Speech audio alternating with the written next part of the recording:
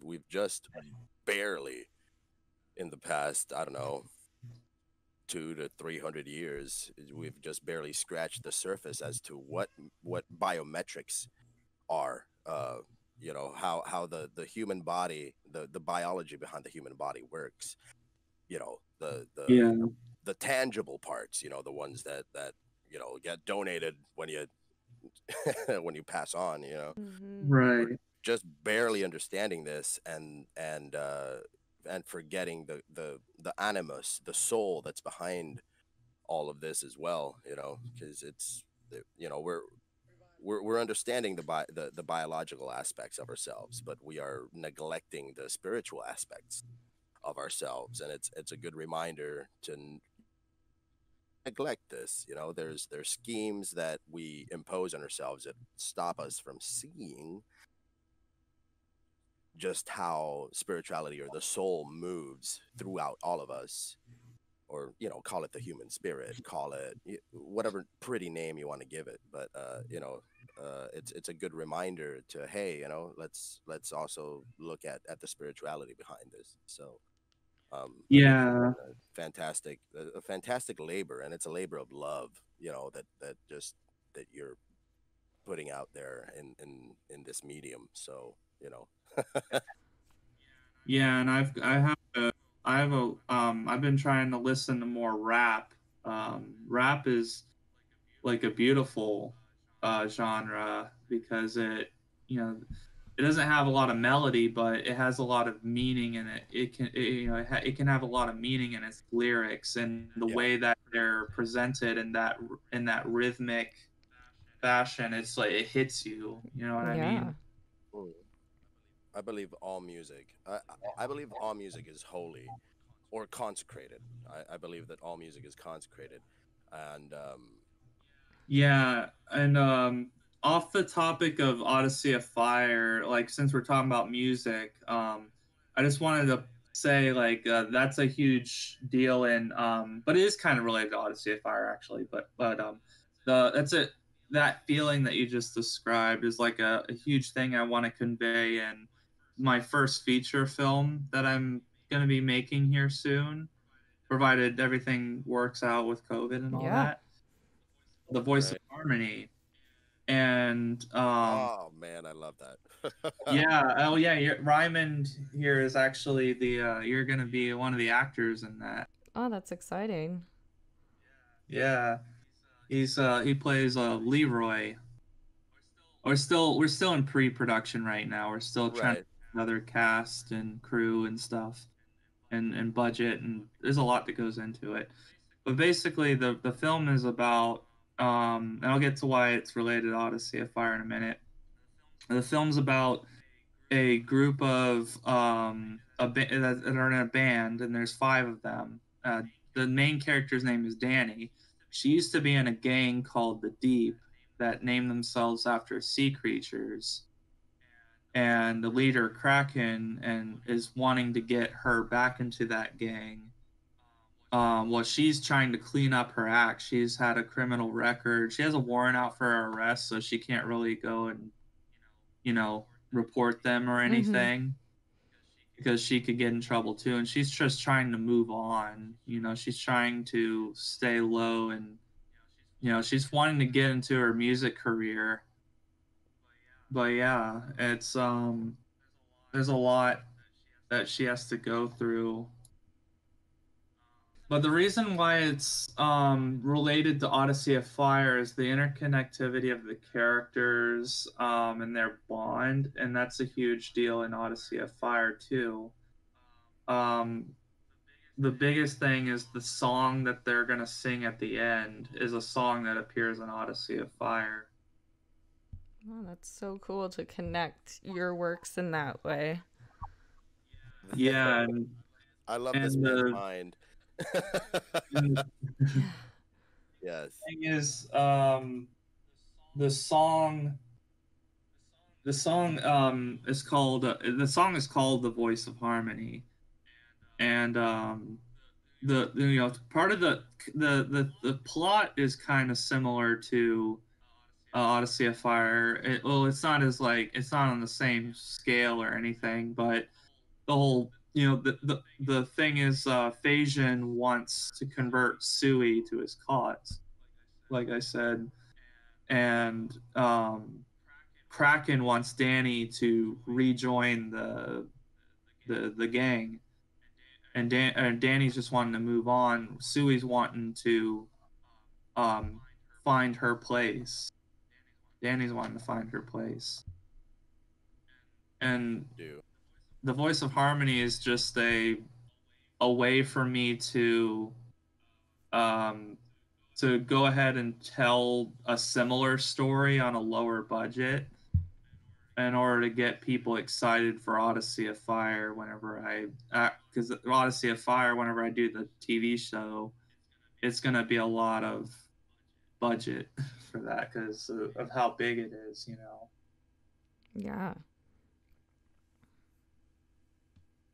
It's a beautiful way of bringing all these, because as they are your they're your brainchild, maybe. Is that the Yeah. Yeah. Yeah, being that they are your brainchild, all these different projects are your brainchild. To have a link bringing them all together as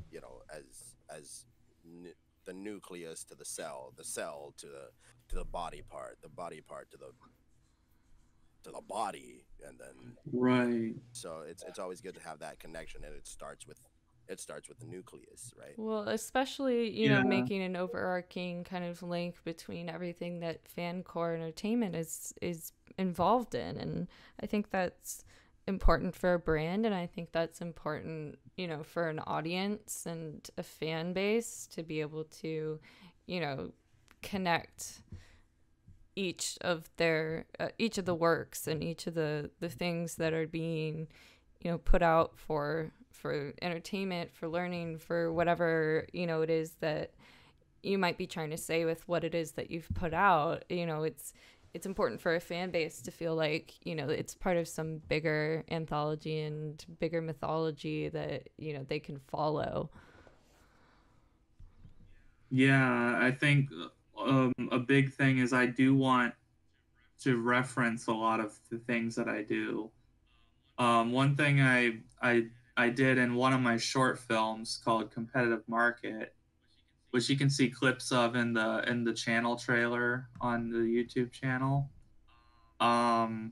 is one of the things I did there is there's a scene where the main character is texting his friend, and he, after he's done texting her, he texts the like a movie, like kind of like a chat bot of some sort that like gives him movie times. Mm-hmm. And I list a lot of things that I plan on working on in the future, and one of them was Odyssey of Fire as a film. Oh, that's great. Mm-hmm. Yeah. And then there was a few others that I did, like one of them was called Poodles and Wine, but I'm thinking I'm probably gonna change the name to An Empty Glass. Wait, we need it. Poodles and Wine. What's that about? Yeah, You've been listening to Frank Zappa lately. You've been listening to some Zappa. That's why I changed the name. The mental image of that was really fantastic. Yeah. I want a concept art of that, please.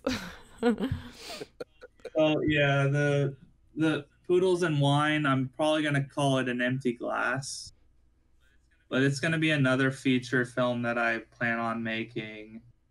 It'll be set in downtown Puyallup in Washington State.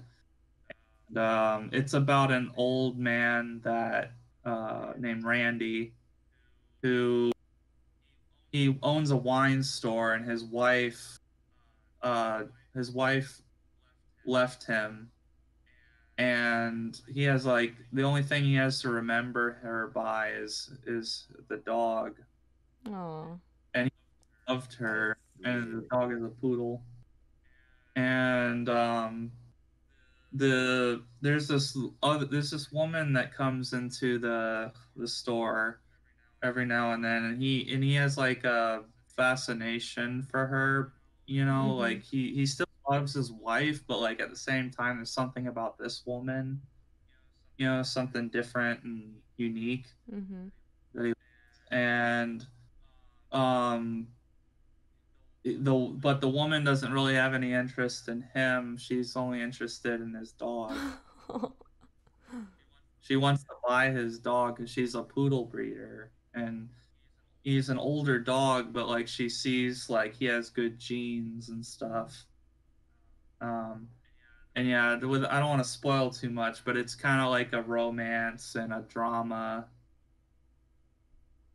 Yeah, it sounds like you have some really exciting stuff planned for the future and for Fancore Entertainment, and that's really exciting. And I see many podcasts in the future about the upcoming works and plans, and it. Yeah, it's once we I'm hoping the channel will kick off. Okay, so I've been working on this. I've been working on this song. It's called "All I Could Do Was Laugh in the Face of Death." Yeah. And it comes from a very personal experience, which has birthed a whole nother thought pattern, And Right. What you were there's a part on it.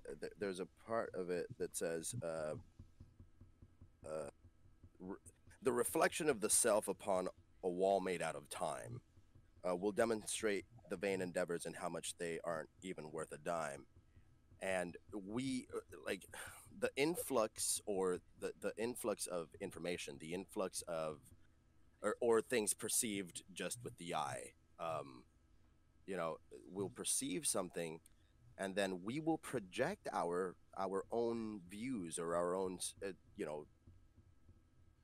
skewed views onto the reality that is being perceived. As nothing is inherently in itself good or evil. It's the intent, right? But then when we receive this this stimulus, this outer stimulus, then we project our own positivity or negativity onto onto that, and through time,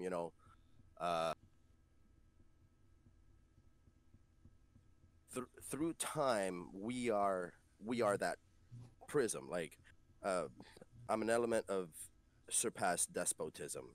As light and inner clarity shines as through a prism, the reflection of the self upon a wall made out of time. We become that prism. We are the ones that diffract this light into different hues or different colors or views. Hues and views. That rhyme. I gotta write that down. I gotta write that down. There's a song coming on. Yes, I can feel it forming. but it's that thing where we we put that onto like through time. The wall is time, and then our time here is what we become that projection. We become that prism, and then it becomes projected on time now. Given time, even the blind can change their views. You know what I mean?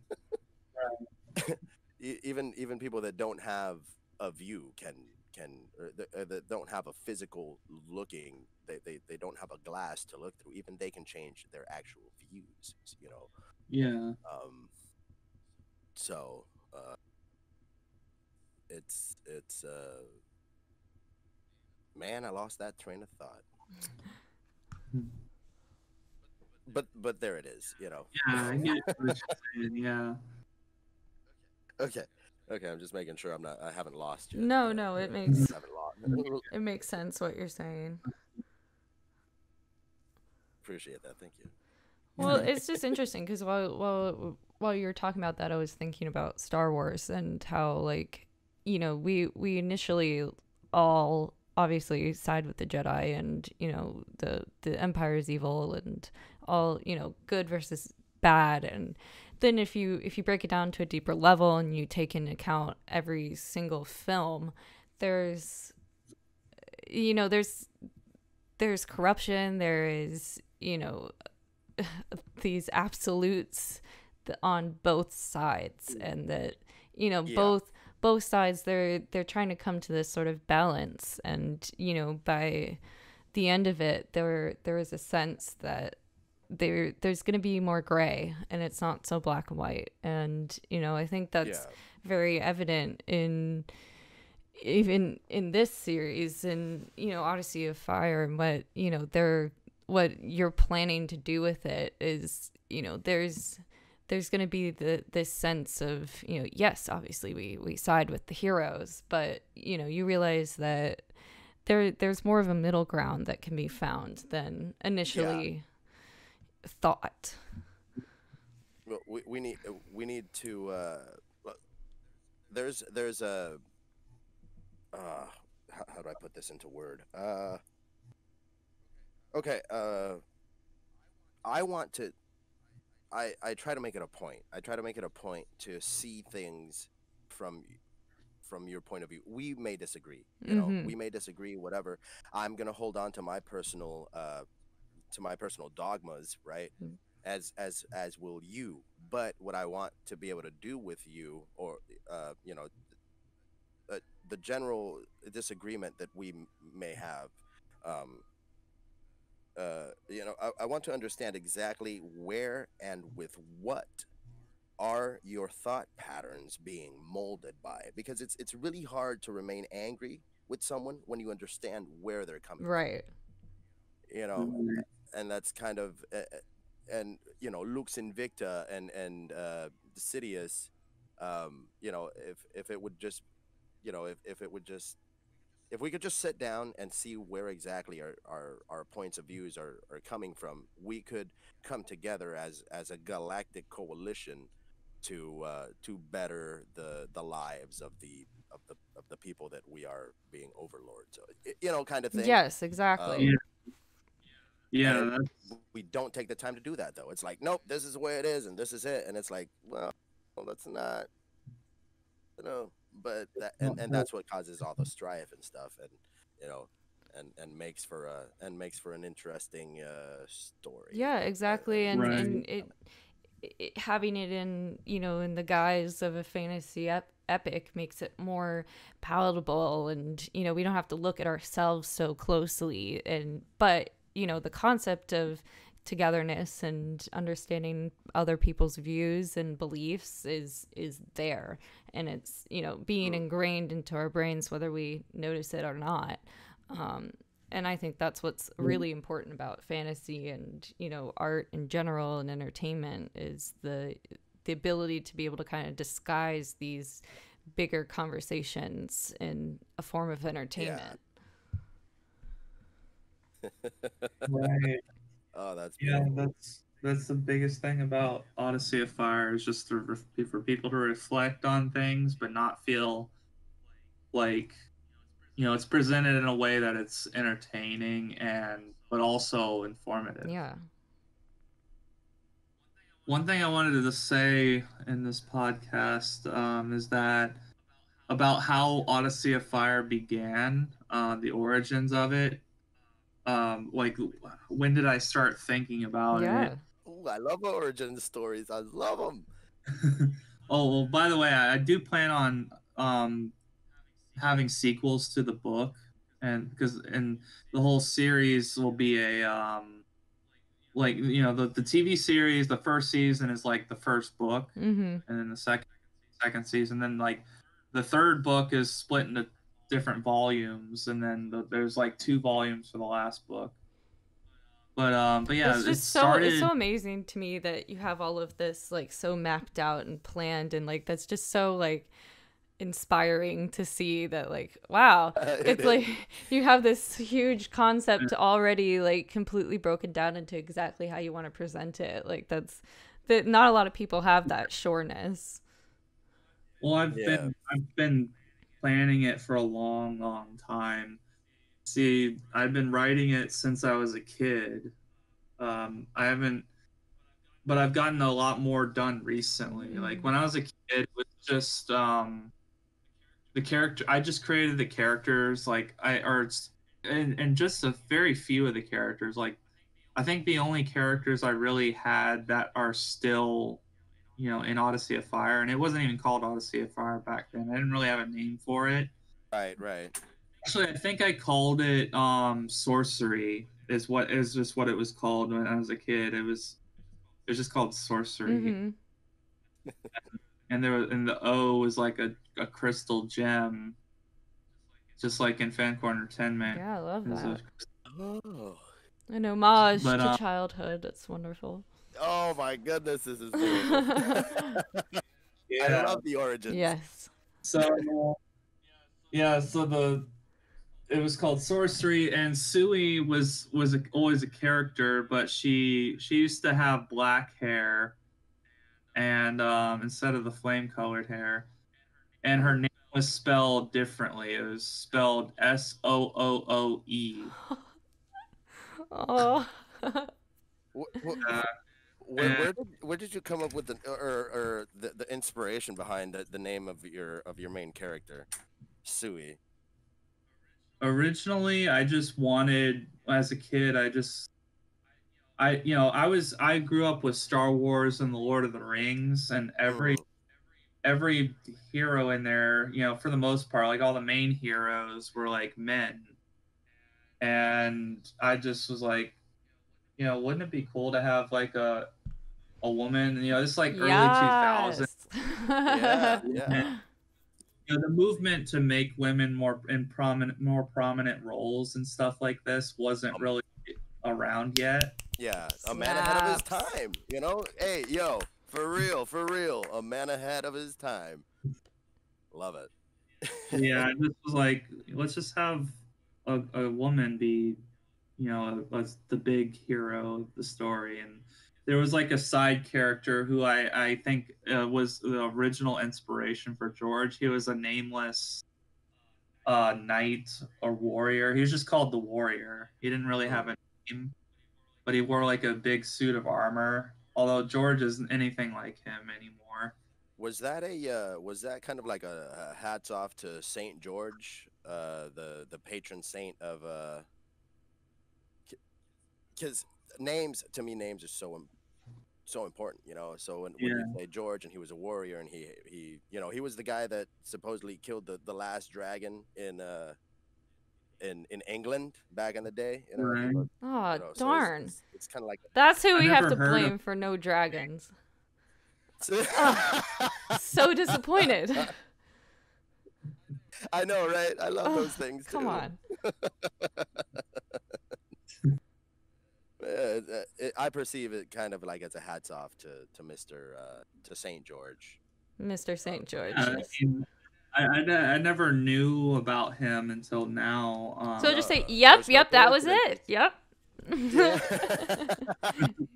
Yeah, I mean, I guess that's how people. If someone wants to perceive it that way, I mean, now it could make that connection now. Yeah, that's the beauty of any type of art that you make. It is always and will always be up to interpretation. Yeah, that's so interesting. Like, you could put up a blank canvas and people would debate for hours about what it means, which is just it's so fascinating as a human.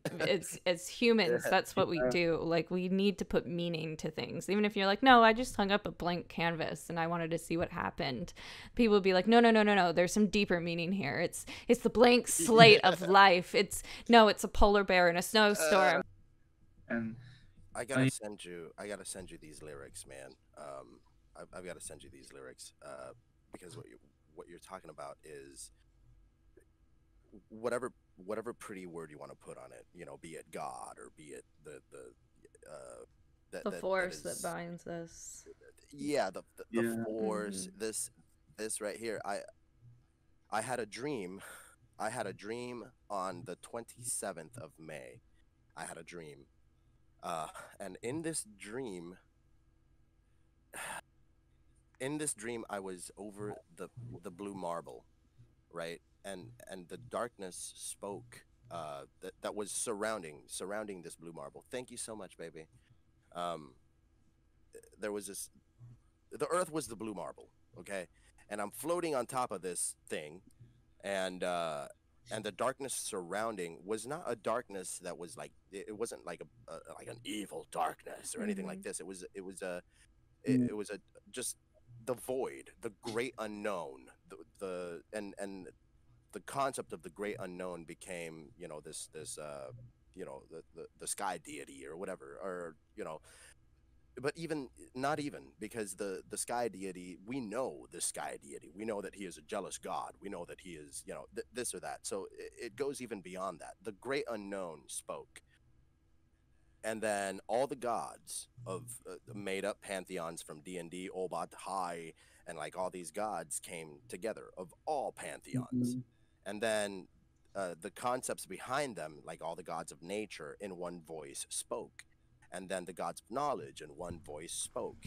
And then the elementals in one voice spoke. And as they're speaking, they left. They left. And the ones that we were left with that remained, cacophonous Mm. in a certain way, were not the best ones. You know what I mean? Mhm. Right. So it was like, all right, we are leaving this with you, and we're out. You're on your own. Like now, you are on your own. Like you understand that, you have this understanding that we as people can come together and blah blah blah and all this stuff. Now you need to spread this message because we're done and we're out.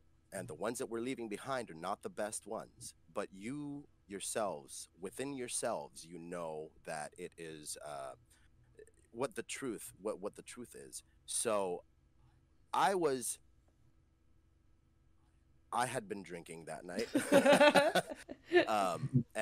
And in my dream I knew that I wasn't getting the full message because I had heavily drank that that night. So but I wrote down what I kind of understood, and just and put it in song form. I've got to send you I've got to send you this, because Yeah. it has there's no coincidences. Mhm. There are no coincidences. Oh, And I'm a firm believer everything happens for a reason, you know? Mhm. yeah, had this dream, like whatever in my personal life, whatever happened is not it's no coincidence that we are coming together in this at this exact moment in time. So I'll send them to you, um through uh, uh, through I'm just gonna send them to you somehow, some way, some Yeah, you can yeah. send them on Facebook Messenger or something. I love you. Yes, Facebook Messenger is the way. Yes. Well, that's how. Yeah, yeah, totally, 100%. Awesome. Yeah, so yeah, I'm definitely interested in reading those. The other thing I wanted to say was yeah, the thing is though it's very you can tell like my writing has changed a lot since then. Like I've gotten a lot better. It's one of those things like I don't want to necessarily push it, to say like buy this. I'll let people buy it if they want. I'll let people know that it exists, but I'm not gonna like market it too much. Just because it's like it's an older one, and I want to market my my new writing, you know. Hmm. Yeah. But if people are like, hey, I want to see what you did before, then then I'll let them know like, hey, buy this book if you want. Just know that I made this a long time ago. Yeah, Yeah. and that's what Voice of Harmony is made for. It's because on top of us making a film with a story, we're basically making a band, Mhm. like a real band that's going to be playing real music live, and I do want to make an album. Yeah. Uh, You said you were interested in helping out musically, Yeah, Melissa. absolutely. be awesome. And Even if I yeah, can and just offer some harmonies, no pun intended. Oh Yeah. my goodness. That is that's my medium, because you know I play in these different bands, but what my main, what I always think of is harmony. So when you said the voice of harmony, I was like, that is, it called to me. It just called to me so much. If you look at my work with Armor of God, that's all it is I just go in there and harmonize, you know, be it by voice or be it with my guitars, you know, and it's just Yeah, there's harmony. nothing more satisfying than harmonizing and having it lock in. There's an energy, there's an electricity that happens that just it's hard to like put into words, but if you know it, you know Yes. it. Yes. Oh my goodness, I love this so much. Yes, yes, indeed.